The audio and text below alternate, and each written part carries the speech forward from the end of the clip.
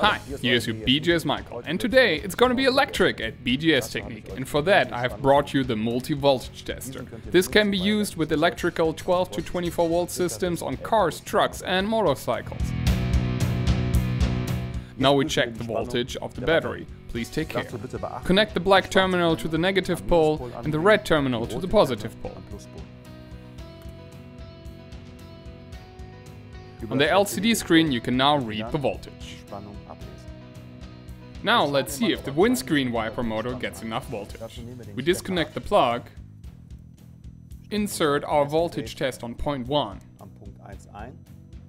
My colleague will now turn on the ignition as well as the windshield wiper motor. Now please. And now we can see exactly how much voltage we get at the wiper motor. With this we can determine if there is a cable break or the windshield wiper motor itself is defective.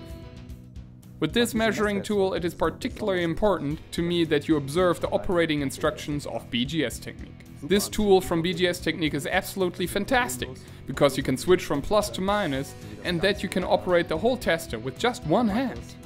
Another great feature is the LED light, where you can illuminate dark areas and know where you have to go. A must-have for your workshop.